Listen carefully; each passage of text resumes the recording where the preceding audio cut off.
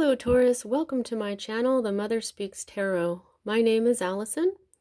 My channel is new, so please subscribe and hit the bell button. Also like, comment, share, all of that would be very much appreciated. I always read my comments and I always reply. I'm also an author. I'm writing an action-adventure series on twin flames based on my life. I've written 2 books in the series so far. It's called Perception, The Two Yet One, Books 1 and 2. You can find links to purchase my books from Amazon in the description box below. You can also find links to view trailers that I created for each of them. They give hints to the story. You can also find links to view videos that I am making. I am reading book 1 aloud to my Facebook following and uploading them to YouTube. So you can hear me read my book aloud for absolutely free. Those links are also in the description box below. I've also uploaded a couple of Facebook Lives that I did on my life story, my mission, why I'm doing all of this. And also, if you are in need of a personal reading, I am offering those now too. The information for that is also in the description box. These readings are timeless. Whenever you are attracted to it is when it is right for you. This is the Celtic cross spread. I read it slightly differently than others, so I'll explain as I go. All right, so I find this so strange. This card and the Queen of Cups have been in all 3 Earth signs readings this week for me, and I really shuffled the bejesus out of these cards here, so I just find it so interesting that they do that. Just had to remark on that. All right, so the first card that we read is what is at the heart of everything for you at this time. And here we have the 3 of Wands. And this is an energy, for those of you who haven't been to my channel before, my cards, when they're upside down, it means the energy is not fully manifested. It doesn't have a different meaning. So it just means that this energy is beginning to manifest into your life. It is still a possibility. Fully manifested, what this may have something to do with an Aries. Here we have the sun symbol. A circle and a dot is the symbol of the sun, which means that this would bring you a lot of happiness. The sun is the happiest card in the deck. Now, what this represents is first you get an idea, then you get the goal, and then you get the plan, and then you get it going. Wands have a lot to do with, they are all about passion. They have to do with your career or whatever you do during the day. And this is about teamwork, okay? This is about a passionate set of teamwork here. This is the type of energy, this is applying your will and energy to your goal.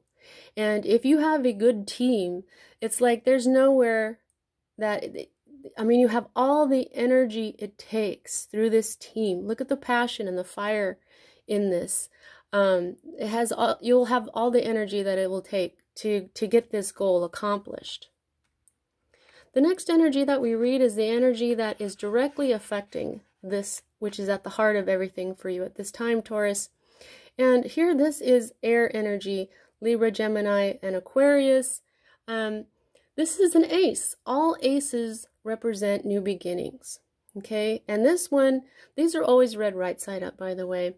This indicates that there will be a time of clarity. So right now, I see that this teamwork here, this fiery teamwork energy going on here, it's not fully manifested. So, and because of this card, it's leading me to believe that there's some sort of confusion going on that isn't allowing it to fully manifest, okay? The clarity to understand what is going on is right here, okay? And here I always feel like this is also the sun. This is a crown, okay? But it looks very much like the crown chakra to me. It looks like the sun. This area right here also looks like a rising or setting sun. This is the sword of Archangel Michael. Archangel Michael is in this particular card, so you are protected when it comes to this endeavor, this goal that you're trying to get done with your teammates here. And this clarity, this sword cuts away all the confusion. This is the sword of truth. Okay, so there's a certain truth that's going to come out for you. Now, what is at the root of everything is that you're feeling like giving up. You're just like, that's what the Eight of Cups represents. The only thing missing from the Eight of Cups is the Two of Cups, okay? And that would be, you know, the Ten of Cups would be like complete happiness, okay? But right now, you're at a point where you know, you're starting to feel like you just want to give up. Maybe you've been sitting in this confusion for a while and now you just want to give up. Your emotions are starting to take over. That's what cups are. They're all about emotion, they're all about intuition. And you'll see that this, you know, this card is upside down. So this isn't fully manifested. So you're not, if it was like this, I would say, okay, you're giving up. You're sick of this. But it's not. You're starting to feel like maybe you want to just give up. Okay? But I wouldn't, because you're going to get some clarity here really soon. So just try to get a handle on your emotions. And this clarity will come in. Ask Archangel Michael to help bring that in, okay? Now the energy that we have on its way out of your life, this is energy that is moving out of your life. And this is moving forward, is what I'm hearing, first of all. This can be a victory, yes, but this is you moving forward with the gusto that you can move forward with this Three of Wands with, okay? And this is moving out of your life at this time, but it's supposed to. For those of you who haven't been to my channel before, for me, Major Arcana cards represent energies that are part of your divine blueprint. And this is a Major Arcana card. This could have something to do with a Cancer. It doesn't have to. This is Cancer's card, okay? But this is movement forward that never happened. That's why it's upside down. It just never manifested. But because the universe chose to use this card, it's telling you that you didn't move forward yet for a reason. Okay? Please focus. Please focus. How about we do this? There we go. Yeah, so it never fully manifested because it wasn't supposed to happen. Okay? Alright, so the next two energies for me as a reader are future cards. Okay, this is a more immediate future, and this is a future that will happen after this one. We read clockwise, so we read this one first. And here we have the energy of abundance, but not just abundance. This is love. Here we have another Cancerian energy right there. It's so tiny, I don't know if you can see that. But this is the card of Cancer, and this is also a card of Cancer. Okay? Now this is also a card of an emotional manifestation that creates a celebration. So if this isn't like a wedding or an anniversary or something, if this has to do with some sort of career endeavor, or, you know, it could be something like planning a wedding and you don't know how to get it done, and you're feeling like giving up, then I would say don't worry about it. It's going to happen. Okay? But for others of you, you're going to know what this is. This is a celebration. Okay? This is getting this teamwork thing here going. And you know, because this, your more immediate future, is a Major Arcana card. This is the right side up energy of the Magus. This is the Magician. This is the energy of manifesting. He's right side up. Okay? And, oh, I'm being pointed out that this is Mercury. Okay? There's also Mercury right here. Right there. Oh, they're so tiny. There we go. See? It looks like the Ankh with a little moon on the top. And these are connected because this is Mercury. Do you see? Right there. Same symbol. Okay? So you are going to manifest this. Okay?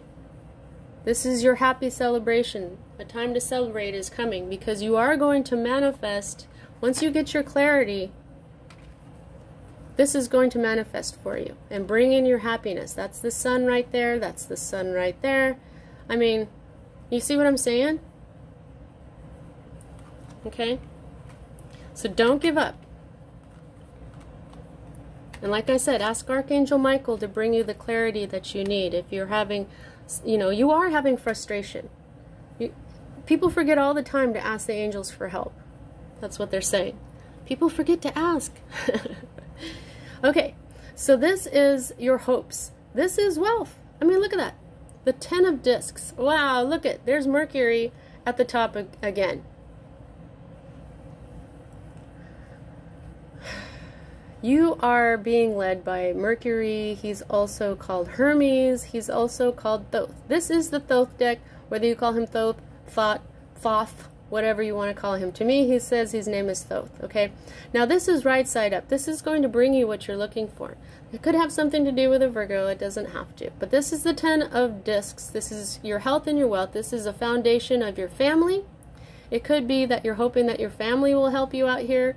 It could be that you're just hoping to, if this is a business and you don't know how to get it going, you're hoping that it's going to bring you everything that you need for your family, for your inheritance.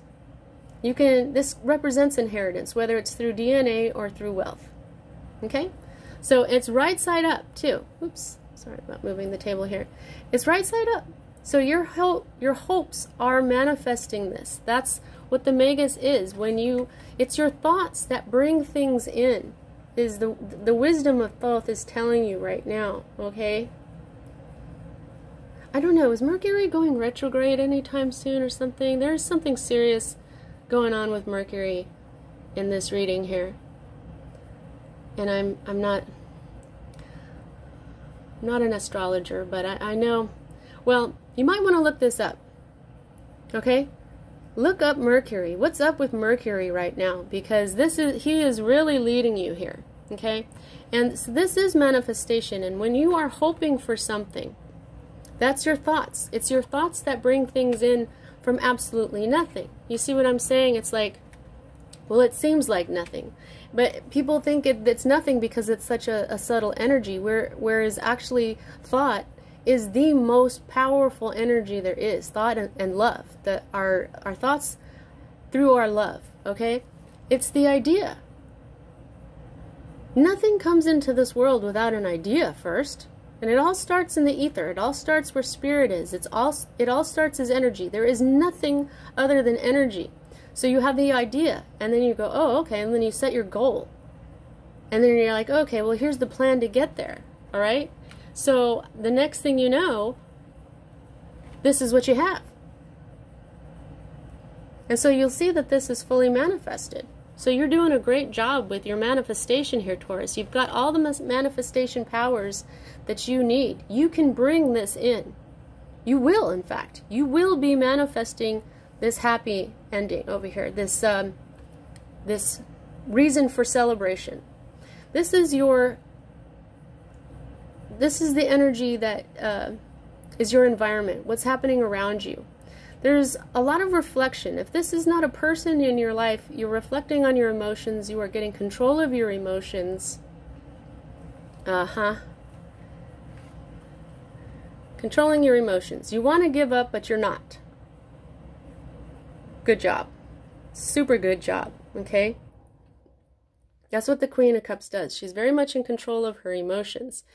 So, that's a really good job. Now, the next thing that we're looking at is your fear. And this is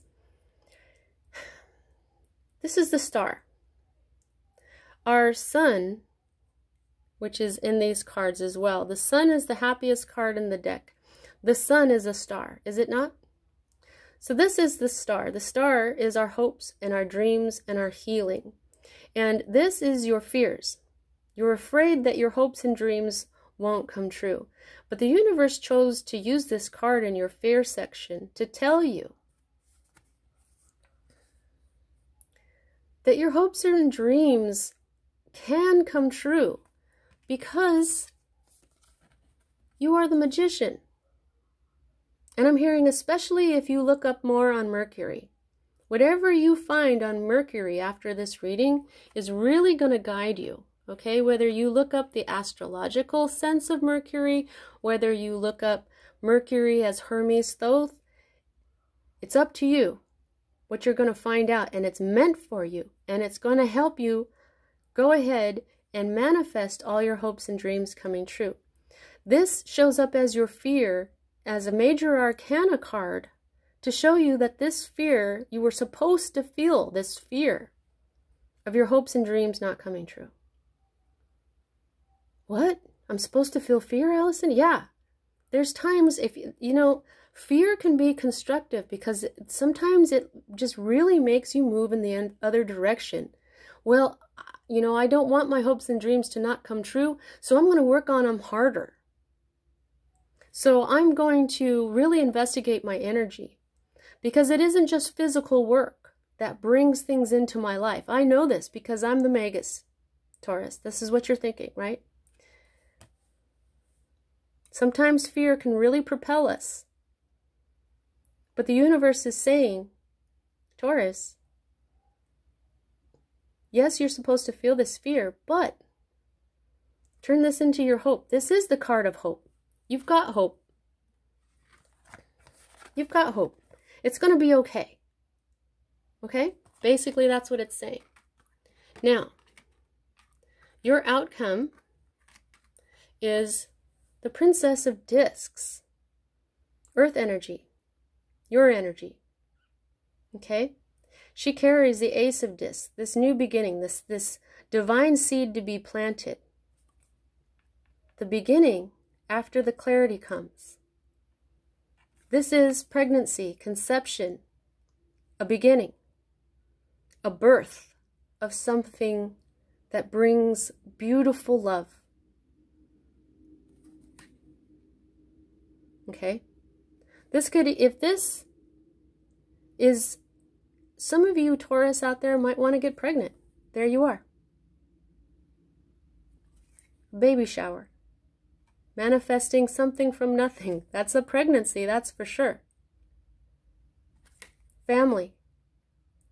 Controlling your emotions because you know that you don't want to give up. You may be having a hard time conceiving. You're going to find out why. Okay? That's just for like one or two of you maybe. Let me know in the comments. I'd be interested to find out. But yep, it's going to work. It's coming. Allow your hopes. Right now, she's just a possibility. Okay? Right now, this is a possibility. It has everything to do with your thoughts and your energies to make these cards flip and become fully manifested reality. Okay? And a reason to celebrate. Okay, so Taurus. Let's see what's on. Oh, yes. An underlying energy, you have the Eon. This is judgment. This is now. This is the time. It's time. This also suggests resurrection. Resurrection of your hopes and dreams. Okay? This was upside down. Resurrection of true hope. Okay? And let's see what else is under there. You might worry a little bit, but it's unfounded. Okay? It's not fully... Oh, and there's your happiness fully manifested. Don't let your worries manifest anything. Worry. There's Mercury again. Mercury is all over you. And then you'll be able to move forward with determination. Oh my goodness. And then you'll have full control of your mind, and you're going to cut away all the modes of thinking that do not serve you anymore. You'll get control of how your mind works, and you'll have sudden movement forward that brings you all this happiness. Taurus, you got this. Okay? Now, how much of this is in your control? For me as a reader, the major arcana represents your divine blueprint, which is basically like destiny. And your minor arcana represents your will as a person, as a being. Know that your choices, your free will, can take you different places, but you will still have these energies of destiny. No matter which choice you take, you are still here to learn certain things, okay? So your free will is very powerful, but you still have certain lessons that you signed up for in this life, and so they are like destiny. Okay, I hope that was clear. Now, the amount of control you have over this situation I can determine by the number of major arcana to minor arcana. And you have 1, 2, 3. 3 out of 10 cards means that you have most of the control over this. You've got this right side up magician, this right side up celebration. These are fully manifested. These 2 futures are going to happen. The only thing that would stop these from happening is you. Okay? Wow, this was an awesome reading, Taurus. That's what I have for you at this time. See you next time.